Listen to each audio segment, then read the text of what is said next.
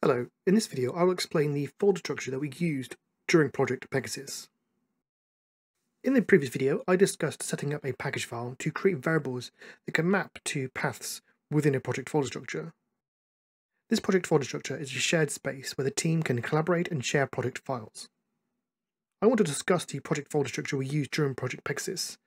This is to give a bit more context to how we used that package file that I mentioned previously, but also because having a well-organized project can significantly improve productivity and efficiency whether you're working alone or as part of a team.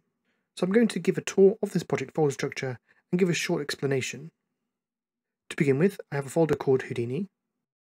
This contains our packages of Houdini digital assets, as well as a folder for example files.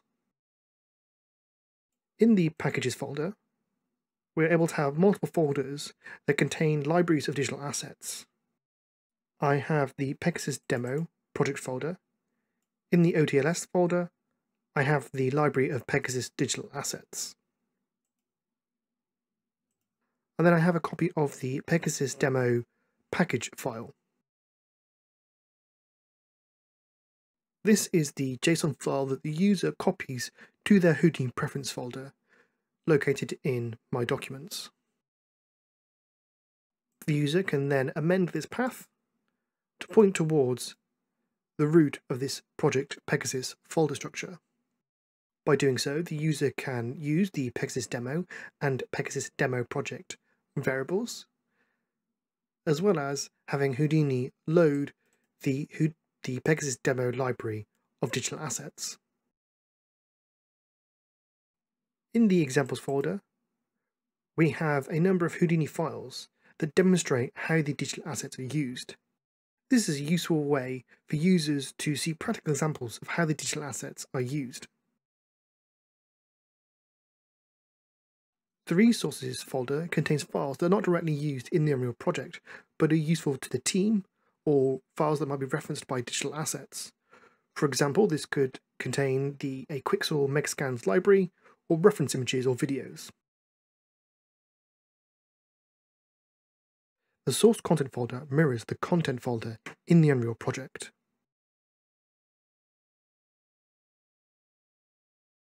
So here I have a folder full of Unreal assets in the Unreal project, and then in the source content folder I have the source FBX files that were imported into Unreal. This way, anyone on the team can find the source files of the Unreal assets that are used in the Unreal project. And then finally, the Unreal folder contains the Unreal project. I'm not going to go into too much detail on the folder structure that we used within the Unreal project, as this will vary project to project. In the contents folder, I have a Pegasus folder which contains all of the files that we created during the development of Project Pegasus. So this includes folders for blueprints, Houdini digital assets, landscape files, our levels, as well as materials, meshes, and textures. So that's an overview of the project folder structure. As you can see, we are storing together within this directory our Houdini digital assets, the source project files such as 3D models and textures, as well as the Unreal project. This keeps everything in a single location, allowing everyone on the team to find all the files they need to. In the next video, I'm going to talk about how we used version control on Project Pegasus.